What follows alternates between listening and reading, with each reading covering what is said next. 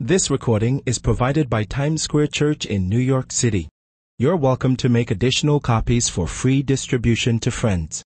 All other unauthorized duplication or electronic transmission is a violation of copyright and other applicable laws.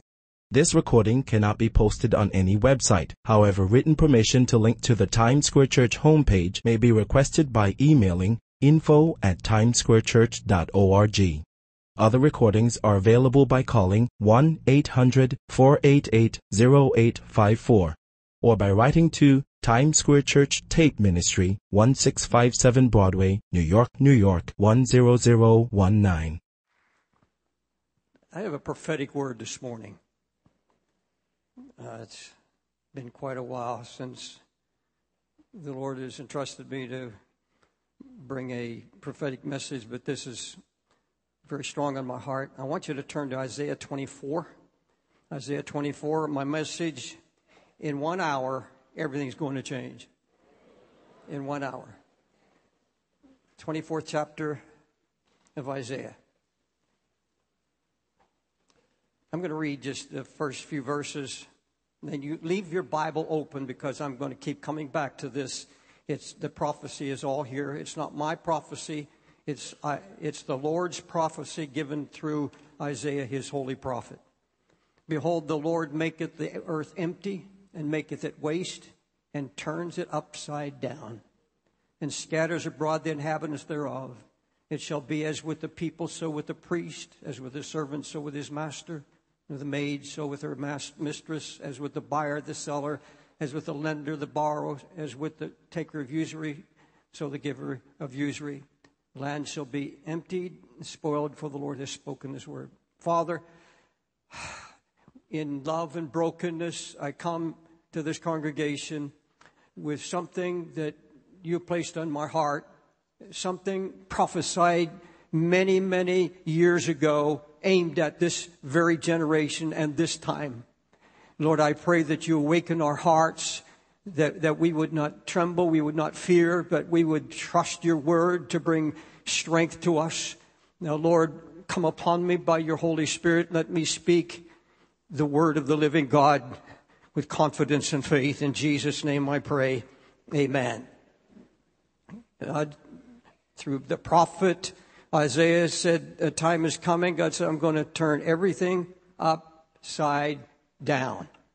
And the scripture makes it very clear. It says, behold, the Lord maketh the earth empty, and maketh it waste, and turneth it upside down.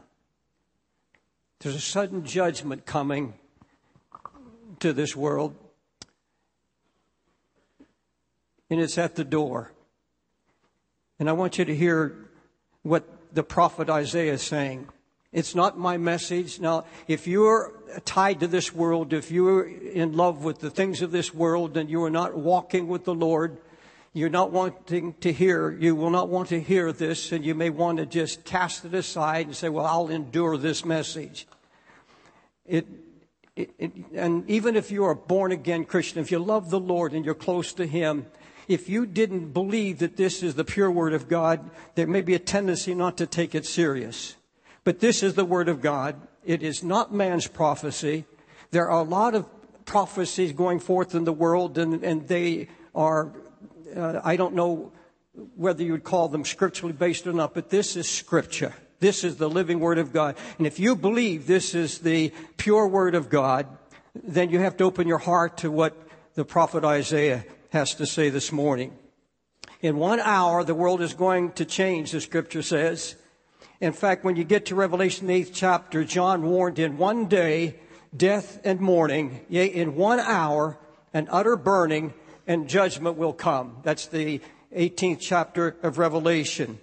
And it confirms that this is going to happen. Jesus said it's going to be when all men cry peace and safety, then sudden destruction comes. A sudden, unexpected destruction comes from the hand of the Lord. Isaiah warns that he mentions a city. In fact, a number of prophets do, but most eminent Bible scholars, and I've checked through my library, and they believe as I do that this prophecy that we're hearing this morning from Isaiah is directed to this generation. And in just a moment, I'll enlarge on that and tell you why I believe we can pinpoint it into our very generation, our time. In one day, in 1 hour. And it says at that time, there was going to be a great burning. Now, secular prophets and those in homeland security, whether it's in the United States or England or Germany, all over the world now, they are saying that there's going to come a nuclear accident or a nuclear holocaust coming to a city. They often name New York City. You know what's happened here. We lived through the 9/11 experience. And you could look out of the apartment, especially where we are, and you could see the burning and see the fire and the smoke ascending to heaven. And a few weeks ago, remember the eruption of the steam pipe, and the earth opened up and swallowed a truck, and you saw pictures of people running everywhere, and they're screaming, "Is this it? Is this it?" They're thinking nuclear. And the scripture says, when you go through Isaiah, the 24th chapter, it says that the gates are going to be dissolved. The gates are going to be devastated. That means the exits and entrances. We don't know where it is. The city is named, and a burning and a fire is mentioned here. I've been prophesying for a number of years that of something I saw when I was on the street on Broadway and 42nd Street, and it's come back to me many, many times of 1,000 fires burning in this particular city in which we live. But you see, I don't know where it is. He doesn't name the city, but he does say that there's going to be a sudden destruction that's going to change everything. The world is going to change in 1 hour. The church is going to change in 1 hour. And we as individuals are going to change in 1 hour. Now, this message is not to frighten. Because if you're confident that you're saved and under the blood of Christ and redeemed, you know that anything like this happens, it's instant glory. We pass from life into death. And like the Apostle Paul said, we should be of this mindset, that we thank God for this world. We thank God for our life. But our preference is to go and be with Christ. That should be the desire in your heart. The scripture said the fear of death is a dominion. It's a terror. And Paul said, you've lived all your life that way. But he said, God says he doesn't want you to live that way. He wants to deliver us from the fear of death.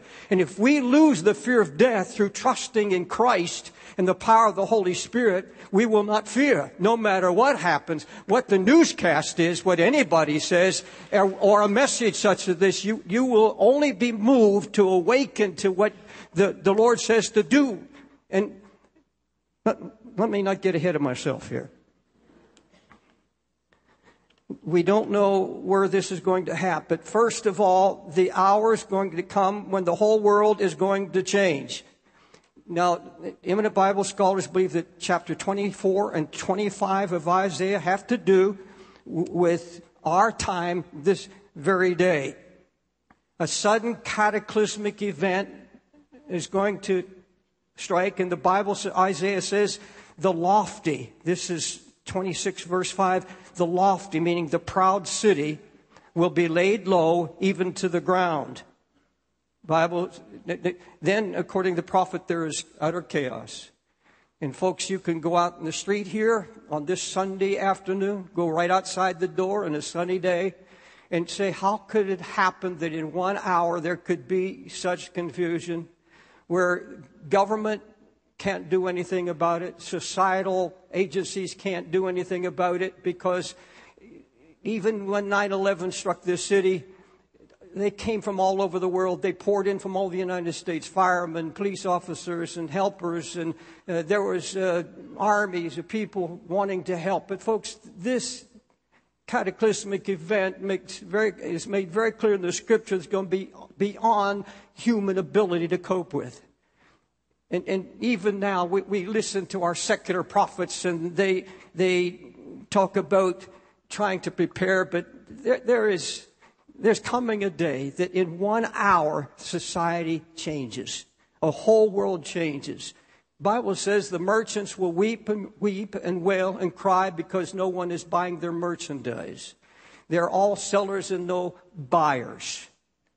This past week, the director or the CEO of a large fund put his 142-foot yacht for sale.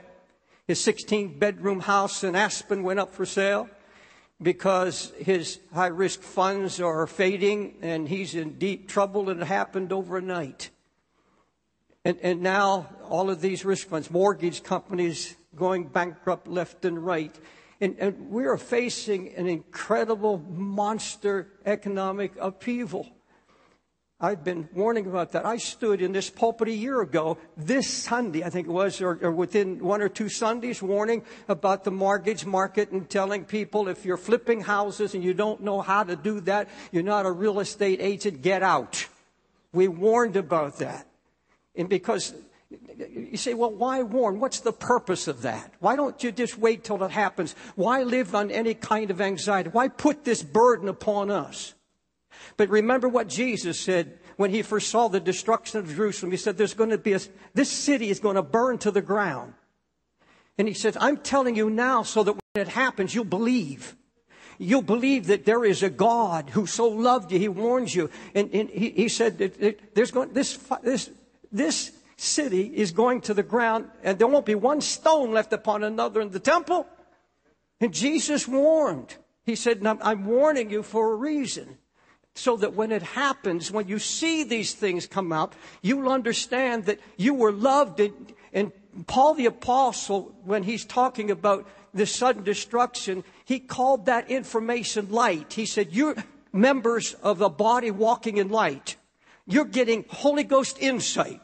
He said, you're not in the darkness. You won't walk in darkness. So that when these sudden things come, and there's panic all around you, there's going to be something happen to you by the Holy Spirit. There's going to be something that quickens you and say, well, my God warned me. There were true words that came forth from the pulpit, and we were warned. Even though in this day of prosperity, nobody wants to hear it.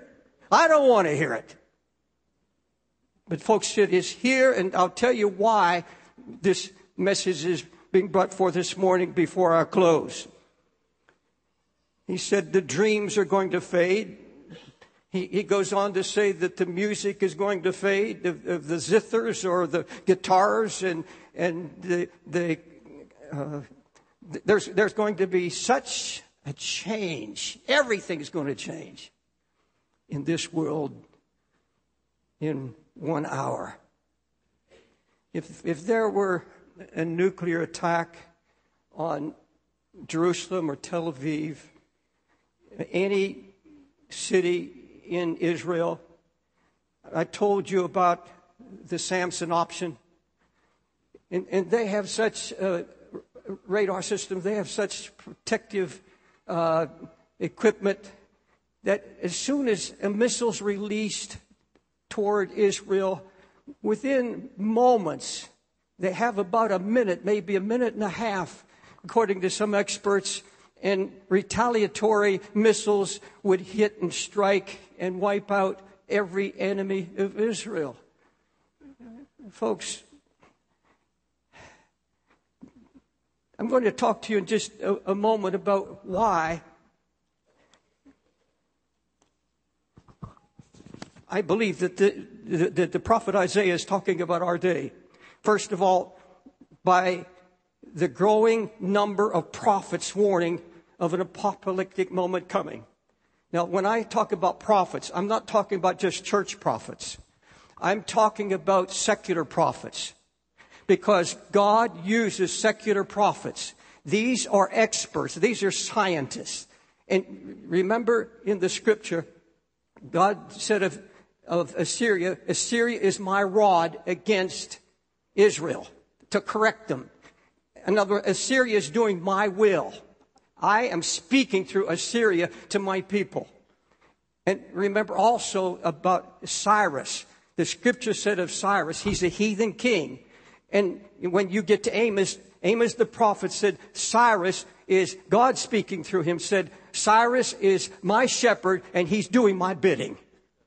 So when you hear all of these secular scientists and all of these These are not church people. These are not religious people. They are saying it's at the door. What about the sensuality? What about all of this nonchalance? What about this racing for money and gold and greed? Wall Street has become the greediest source of vile corruption in man's history. They have taken this nation into such risk and such debt, there's no way out of it. And we live right at the foot of, it's right at the, just blocks away from where I'm preaching this morning. And the second reason, you see, what I'm preaching this morning is mild compared to what I hear now. Is that right or wrong? What you hear in the news and what you hear constantly fed so that we just want to turn it off.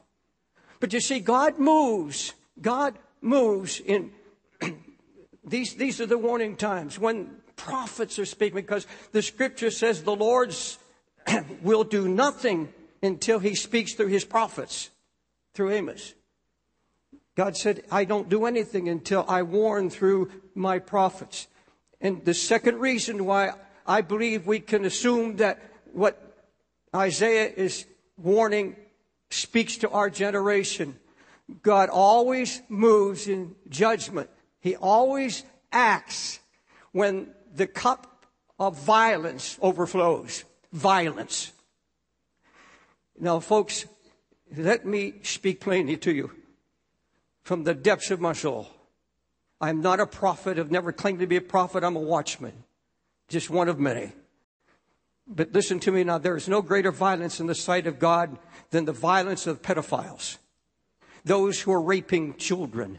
Those who are stealing children right off the streets and taking them to the Far East and putting them in brothels in India and all the Far East. And here in the United States, an entire church denomination paying hundreds of millions of dollars to settle lawsuits because their little children were sodomized. Folks, when you turn to Darfur and you find that hundreds and even thousands of little children were shedded to death.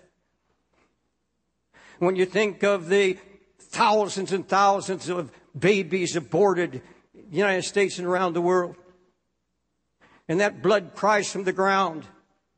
And the Bible says God destroyed Noah's age because the earth was filled with violence.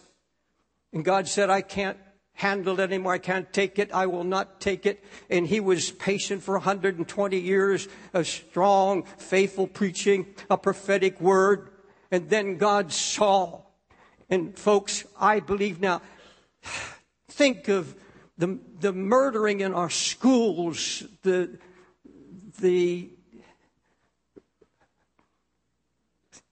terrorizing of our children. You can what are we doing? Getting hardened to the news? Does it not move us anymore?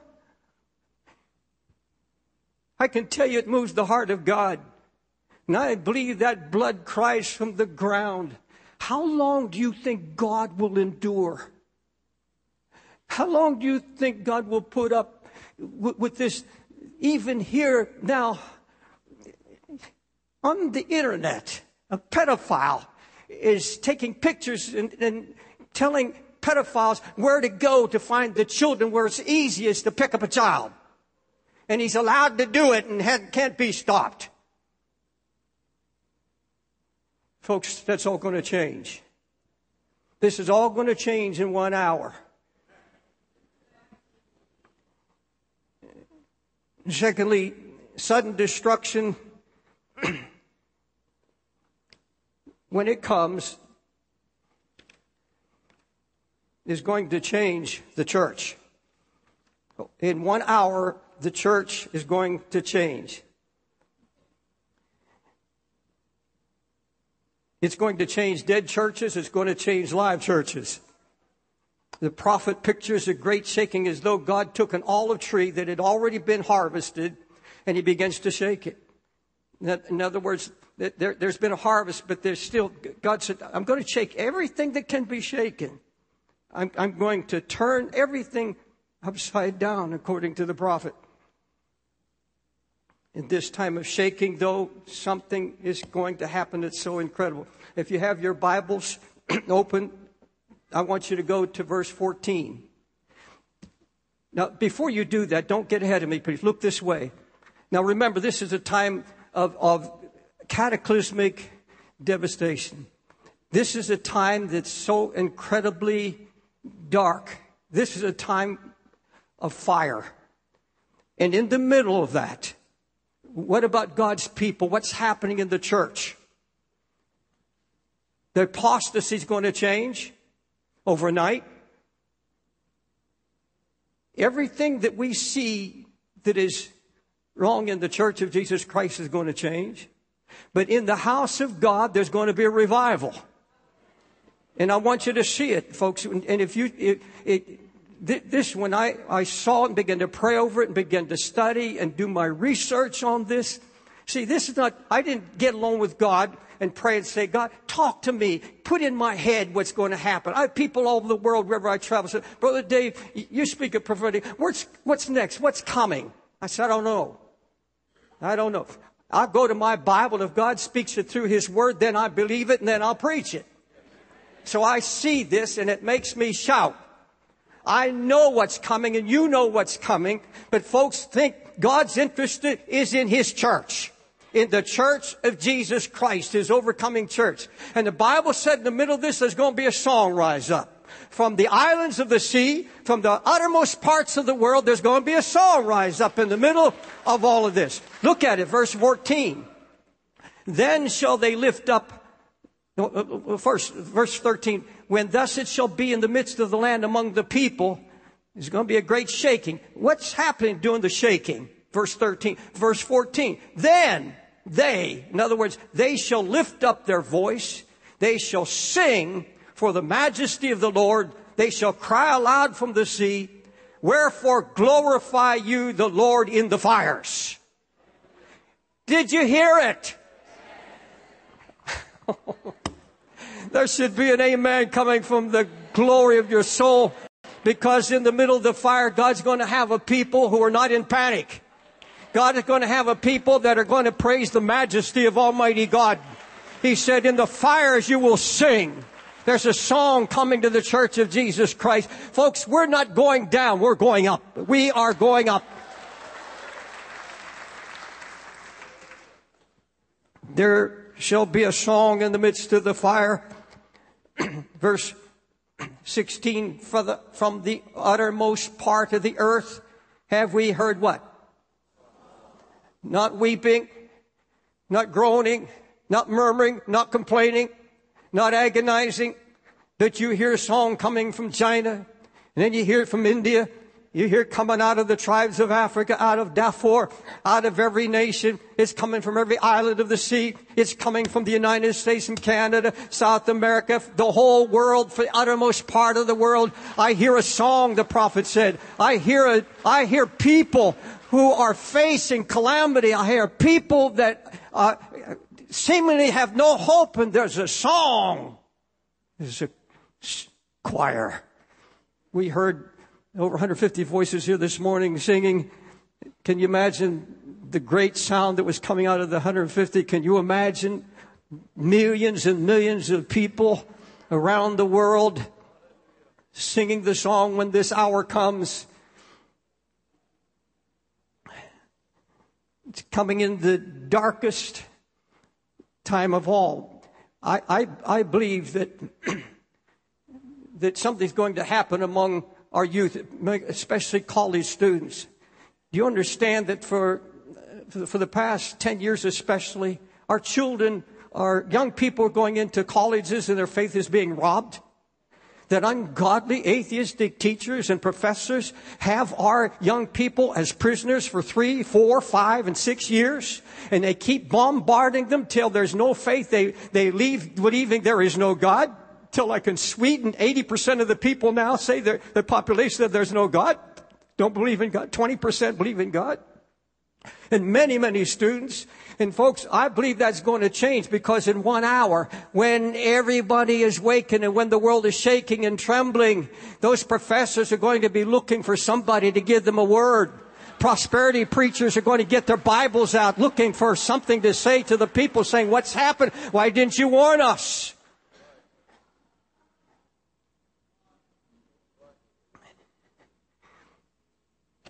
But I believe that in that time, everything in college is going to change. Oh, yes. All the survivors. You see, this is not, I'm not talking about the end of the world. There's still ahead. Things are going to change in 1 hour, but there's still, we're talking about in the future beyond that, the Antichrist. But you see, the Antichrist can't come to power until there's chaos. It has to come out of chaos. Hitler came out of chaos. The Antichrist is going to come out of a chaotic world where there is something of wisdom. There's something given to him, a demonic power that brings people some kind of hope. I'm talking about the secular world. But folks, this is all about to change. Now, the Bible says we as individuals are going to change. In 1 hour, we're going to have our focus in life changed. Our entire focus. We will no longer be obsessing about our own problems and adversities. We won't be focused on me. We won't be focused on our problems. As serious as they are and as challenging as they may be, God, it's very clear. This will not be our focus. That's all going to be changed. Everything that was once dear to us is no longer going to have value. It's other than those things that are of the Spirit and of love and of Christ. Things that we held dear are going to be held and absolutely are going to vanish. By this, meaning the calamity, shall the iniquity of Jacob be purged when he turns all the stones into dust. This is Isaiah 27:9. He said, I'm going to take all the idols. And he said, by this, in other words, this great cataclysmic event is going to bring down all the idols. All the idols are going to be crushed to stone, is what the Bible says. Here's the promise from the book of Isaiah, 27th chapter. He said, in that day, all the idols will be trampled to dust.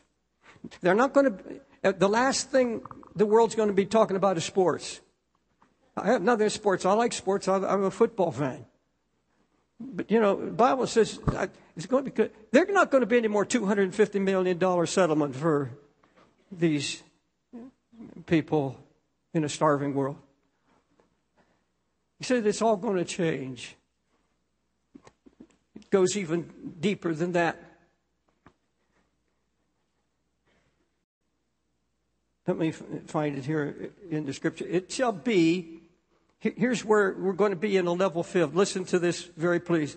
And it shall be as with the people, so with the priest, as with the servant, so with his master, as with the maid, so with his mistress, or the buyer and the seller, as with the lender and the buyer. Everything will be brought to a same level.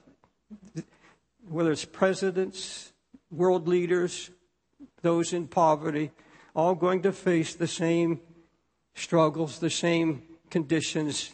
Nothing will, there'll be no respecter of persons. Are you ready for some comfort? I said, are you ready for some comfort?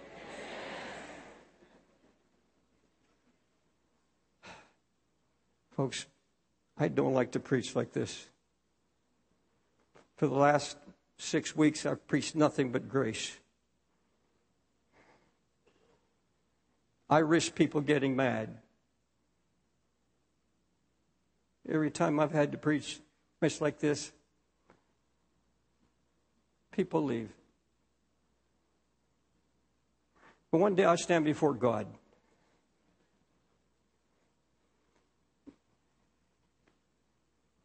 And he said, if you see these things coming and you don't warn, the blood's on your hand. And I read that and tremble. There should be no one that comes to Times Square Church surprised. Should You don't sit around waiting for things to happen. But let me tell you what Paul the Apostle said. I want you to follow this very closely before I close. Paul said, He has not appointed us to wrath, but to obtain salvation by our Lord Jesus Christ, who died for us, so that whether we wake or sleep, whether we will live together with Him. He said, comfort yourself. He's talking about sudden destruction. He's talking about time that we're going to be with the Lord. And he said, I want you to comfort one another. Comfort one another. And he said, whether we live or die. And folks, that's where we have to come to right now. You watch the news in the next 30 days, and especially the next 2 weeks. Listen to what's happening to the economy. Listen and just remember God speaking. Not to make you afraid, but to prepare your heart. He said, you're to put on the breastplate of faith. This is Paul the Apostle said, in these times when we live under the threat of a sudden destruction or the knowledge of a sudden destruction coming on the earth, when this has been told to us and when we see it and we hear it, he said, you're not to tremble, you're not to sorrow as the world sorrows. He said, no. He said, you go about comforting one another and speak to one another, saying, live or die, we're the Lord's.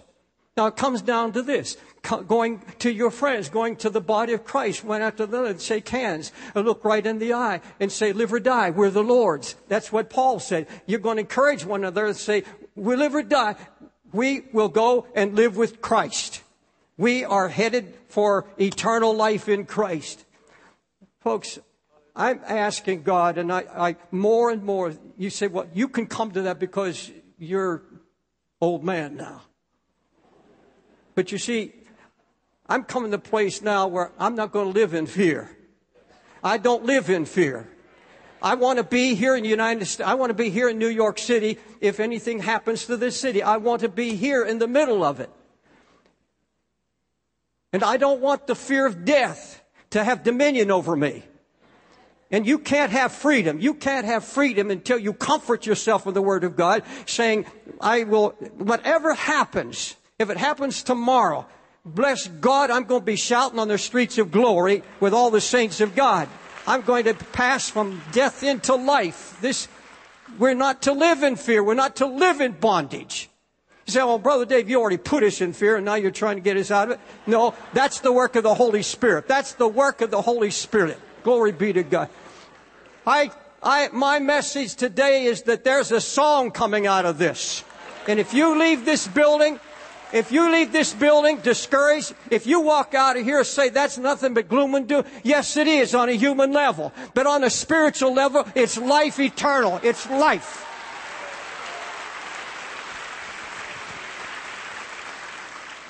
And I just have a secret thought in my heart. It's probably just David Wilkerson's thoughts.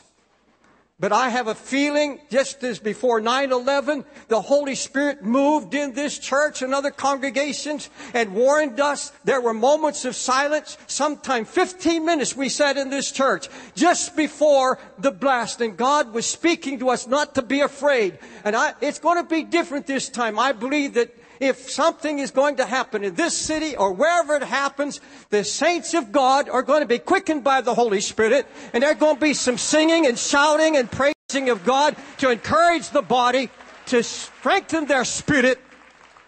Now get up on your feet.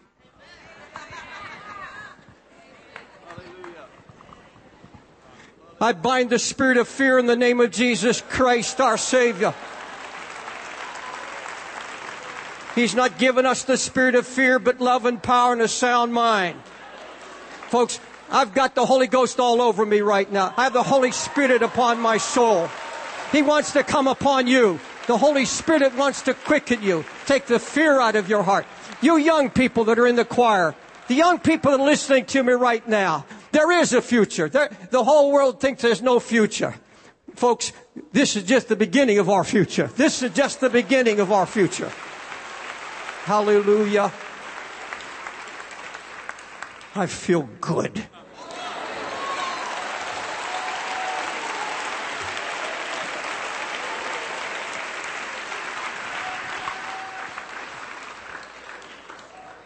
There are going to be a lot of people listening to this tape, tuned it out too quick. They turned it off. They should have stayed and listened to the praises and the shouts of God's people in this house. Hallelujah. There shall be a song.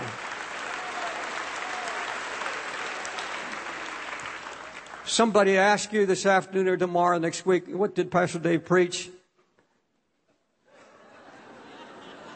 You say, revival. A song in a hard time. And I've got to say this in closing. Listen very carefully, please. You're to sing in your present fire, in your adversity, in your hard time, financial, whatever it may be. You've got to get a song. You say, does God expect me to sing? I don't care what it is. There should be that little quiet. There's something very quiet and steadfast in the soul that sings, great is our God. See, he said they're going to sing about the majesty of God. Great is our God. Folks, I walk these streets and I sing. I sing in spite of crises. I sing in spite of all those things. There's something God puts in the heart. And you've got to get your song now.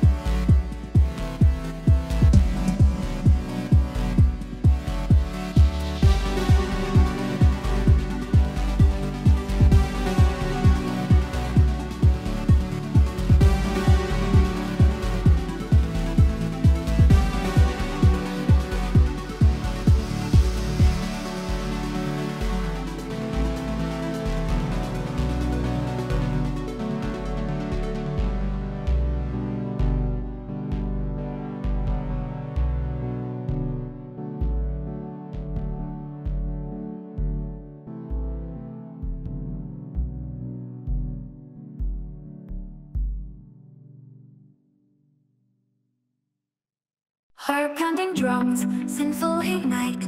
Classical flourishes paint a vibrant light.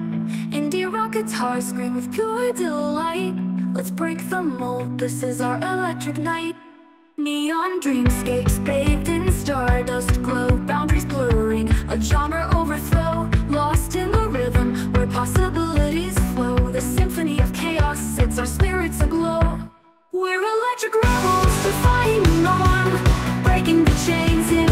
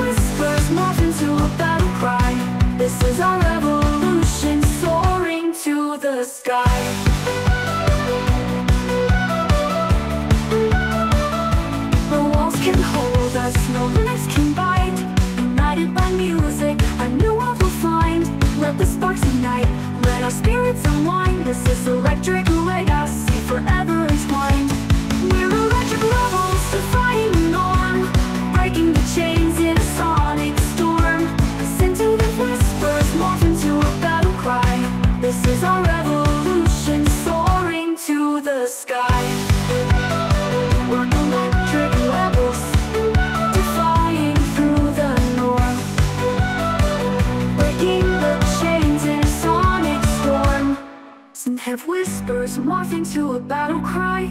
This is our revolution, soaring to the sky.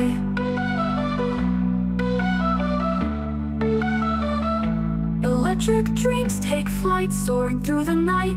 A genre-bending anthem, forever shining bright.